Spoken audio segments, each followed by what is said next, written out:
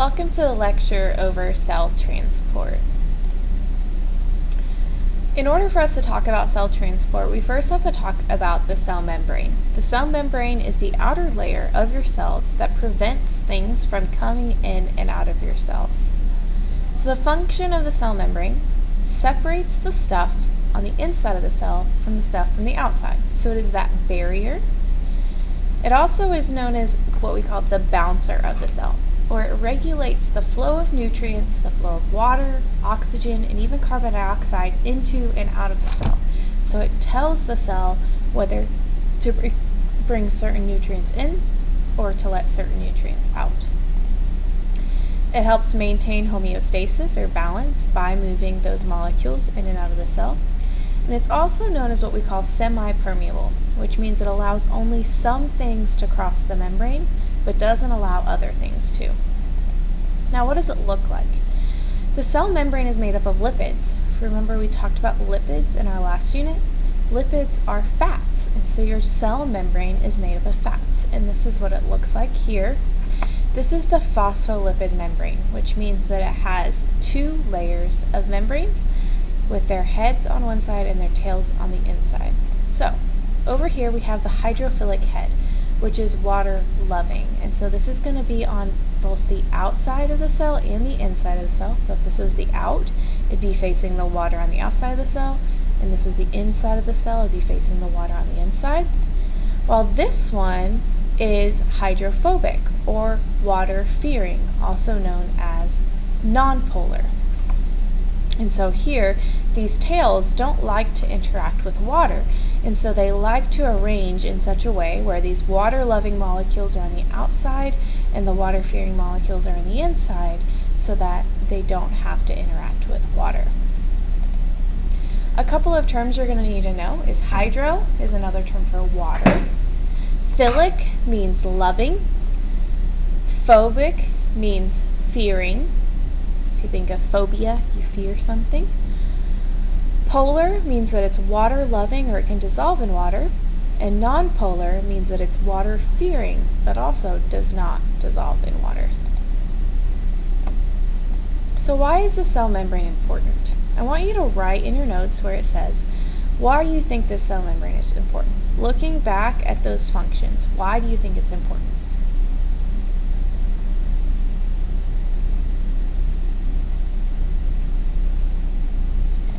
Now, before we can talk about how the membrane regulates what enters and leaves, we'll have to look at some terms.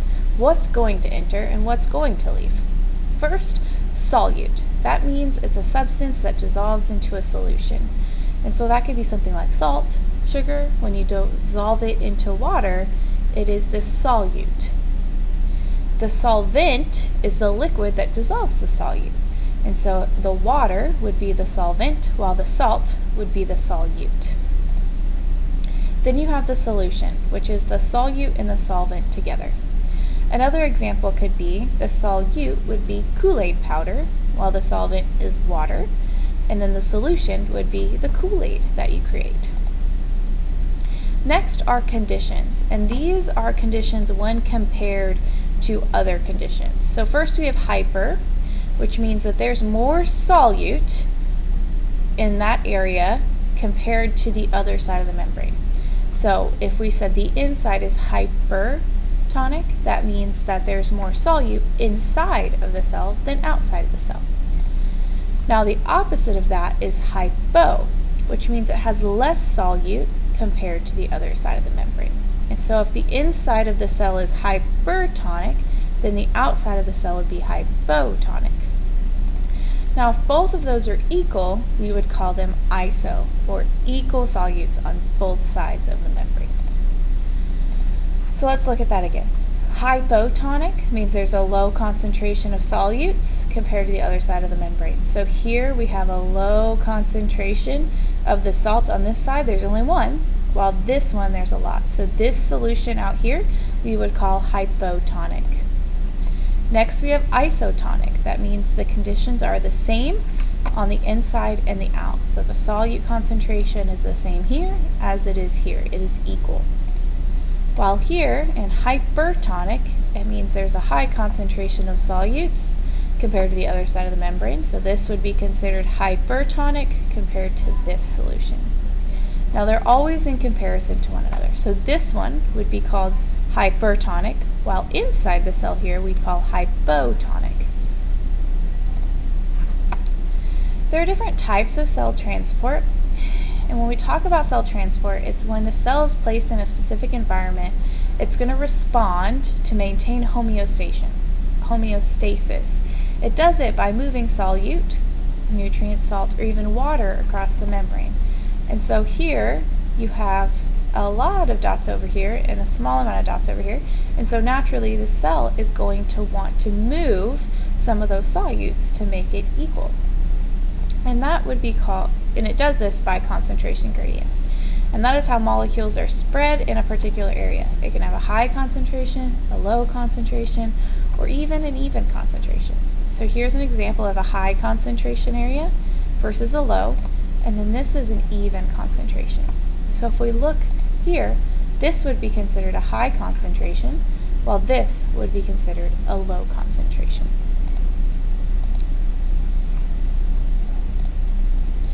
There are two types of transport, passive transport and active transport, and we're going to talk about passive transport today.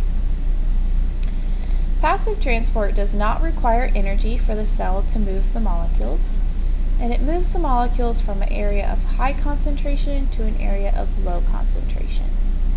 While active transport does require energy, and it moves molecules from an area of low concentration to an area of high concentration, and it needs an energy source, so it needs some ATP, also known as adenosine triphosphate. So we're going to talk about passive today, the ones that do not require energy, and we're going to talk about active next week. The first example of passive transport is diffusion, and this is the movement of small uncharged molecules, like salt, across the cell membrane directly. And it moves from an area of high concentration to an area of low concentration because it's trying to maintain homeostasis. So here we have a high concentration of salt. They're going to move directly across the membrane because they're small enough to this area of low concentration to try to create a balance. An example would be if a cell was placed in a hypotonic solution, like less salt outside of the cell than inside, salt would then move from the inside of the cell towards the outside of the cell until it reaches homeostasis. So here, this would be a cell placed in a hypotonic solution, so there's less salt outside of this cell as the amount of salt inside of the cell, and so it's going to move this salt outside of the cell and to reach homeostasis. Next, we have facilitated diffusion. This is the movement of larger molecules like glucose across the cell membrane, still from a high concentration to a low concentration. Since these ones are larger, they have to pass through a protein channel rather than through the membrane. So since these guys are way too big, they're not going to be able to go straight through this membrane. They're going to have to find a protein channel that will allow them to pass through, kind of like a tunnel. So an example here is if a cell was placed in a hypertonic solution, so there's more glucose on the outside of the cell than the amount of glucose on the inside of the cell, the glucose will move this direction towards the inside of the cell in order to maintain homeostasis or balance. Finally, we have osmosis, and osmosis is particularly the movement of water across the cell membrane from high concentration to low concentration. If you notice, all three of these move from high to low concentration because passive transport moves from high concentration to low concentration. This specifically is talking about water though. So we're not talking about these solute molecules anymore. We're talking about the solvent or the water molecules. So here's an example. If a cell was placed in a hypotonic solution where there's more water inside of the cell than outside of the cell, and so here let's say there's more water here on the inside than outside of the cell, the water is going to move towards the outside of the cell until it reaches homeostasis. So looking at this picture, thinking of osmosis and the movement of water, why do you think there's a difference in osmosis between animal cells up here and plant cells down here? different.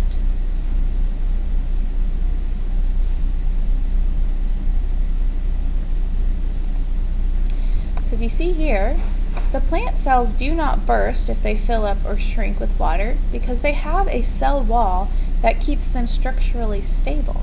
While animal cells, if we get too much water, will end up bursting, and if we don't have enough, will shrivel up and they won't become functional after that. Here we have a couple of examples. You're first going to want to fill in the other percentage for each of these. So we have 10% solute here, which means we have 90% water, and 20% solute here, which means we have 80% water. Now which way is water going to move? Because there is more water here, it's going to move to where there's not as much water. So 80 or 90% water, 80% water, the water is going to move outside of the cell. Here we have 60% water to 40% solute, 70% water to 30% solute. So the water is going to move inside the cell because there's more water out here than inside. Next, 75% water to 25% solute, 80% water to 20% solute. There's more water on the outside, and so water is going to move in. I'm going to have you practice these three with these individual dots representing water and see if you can figure those out.